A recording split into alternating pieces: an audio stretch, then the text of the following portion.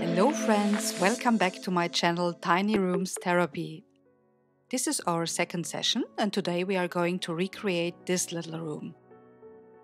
It is special because the room does not exist in real life. It is kind of a chimera, a mixture of photography and 3D rendered graphic design. Today we will help this virtual habitation to manifest itself in reality as a 3/4-inch miniature. I am going to make a few adaptations. First, the back wall will be a dark jungle green color, and I'm painting the armchair in a very soft pink hue. Plus we make a retro bookshelf. And we already have owners. It will be Gina and Gilles Apartment. So, that's it now, our second Tiny Rooms therapy session. Let's get started. First, I'll cut the pieces for the sofa out of modeling board and see if all the parts fit together. Then I take my nail buffer and sand the parts into their final form.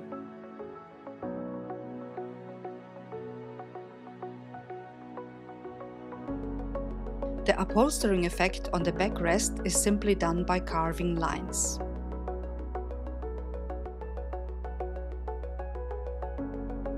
I do the same thing with the armchair. Then I cover them 2 times with watered down glue and paint them.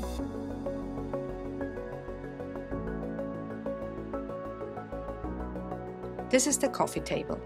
I made legs from balsa wood. The tabletops are made of matte board with painted wood structure. Finish with a coat of clear paint. Next we're gonna make a retro-style shelf. These are jumbo craft sticks. I cut the needed parts.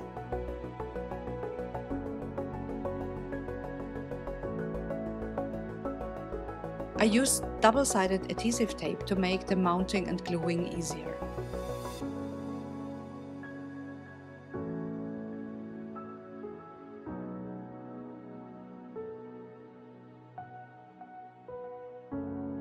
After it dried for some hours, I paint the shelf with acrylic colors. For the back wall of the shelf, I use these very thin barbecue wood wraps from elder wood. Doesn't that look great? What do you think? Now let's make the vintage sideboard. I use Calvados wood edge band, ironing it to 1.5 mm matte board.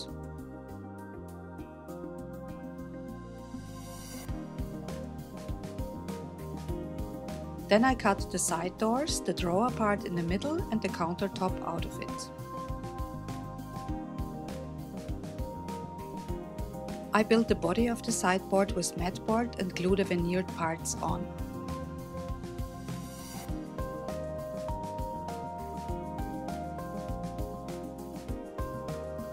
For the legs I use a balsa wood stick. I mark the lengths and sand them into shape before cutting them apart.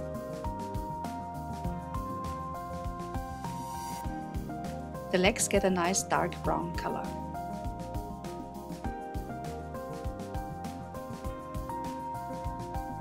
To create the hardware I use a so-called pearl pen. It is kind of a texture paste with gold-colored particles.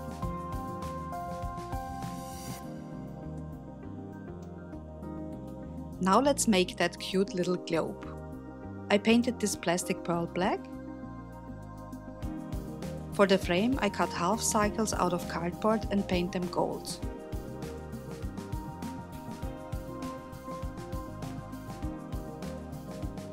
For the base I use balsa wood.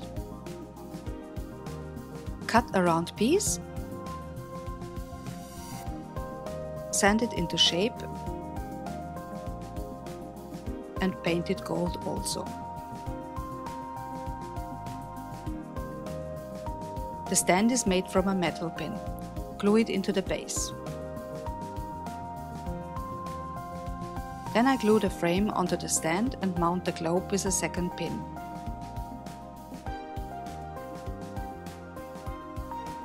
And it rotates! Now comes the especially fun part, the bicycle. First I cut all the parts for the frame from a bamboo stick. I disassembled an old placemat for this. I try to cut the parts in the needed angle.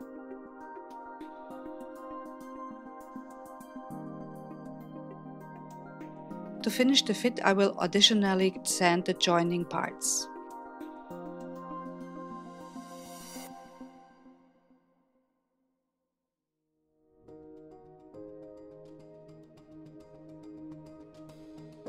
This is the glued frame. I'll give it a couple of coats of red acrylic paint.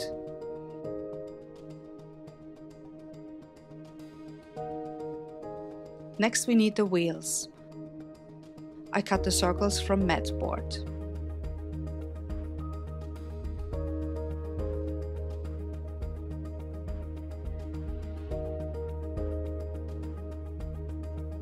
To make the spokes, I prepared a drawing with the exact spacing and placed double-sided adhesive tape on the paper. I sticked one wheel with the backside up right in the middle. The spokes are cut from yarn. Then I put a thick layer of glue around the circle. I place the threads on the lines, press them into the glue and secure them on the adhesive tape.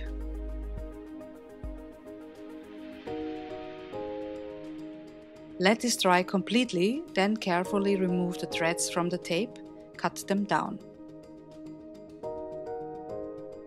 The seat is made of balsa wood and the handles from wire. Sorry, I somehow lost the footage of these parts. Now we need some accessories and deco elements. This little guy is made of printed out leaves, which I glued together back to back with a piece of wire in between.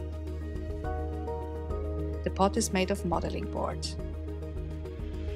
I made another plant from this long grass deco.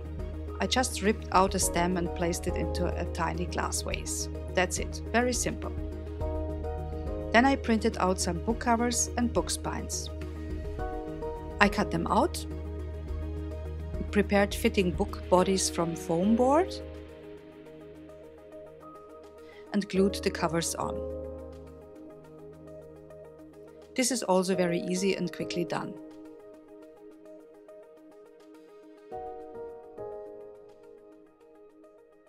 Next I prepared some cute graphic design elements with frames and printed them out. Then I just covered them with clear adhesive foil and cut them out.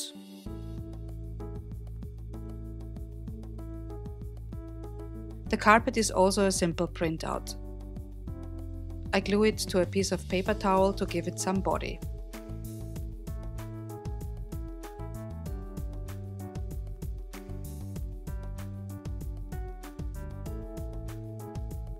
Now let's create the room box. I cut a window out of the foam board, put on the window frame, which is made from mat board, and painted it white. The finished wall has a molded curtain rod with a sheer curtain. As mentioned in the beginning, the back wall of our little room is going to be a beautiful dark green color. I paint the foam board with matte wall color. Then I cut very fine cardboard strips for the trim molding. The circles you can see there are for the corners of the wainscoting. Everything is painted in the same green color. Then I glue the wainscoting and the trim to the back wall.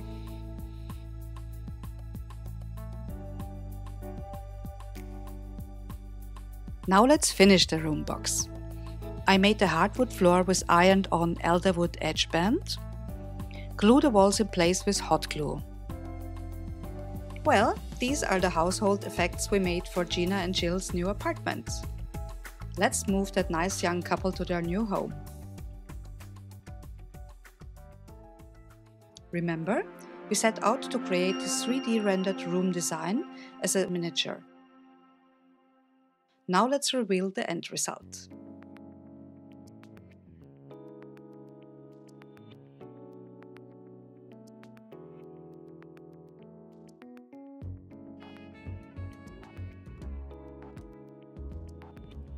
So, the living room is ready for Gina and Gilles to move in. Well friends, that's it for today. I hope you liked this Tiny Rooms therapy session. If you have any questions, please let me know in the comments below. And if you liked this making of, please also watch my other miniatures. Please also share, subscribe and hit the notification bell because there will be many more miniature rooms. Thank you for watching and I hope to see you next time. Bye!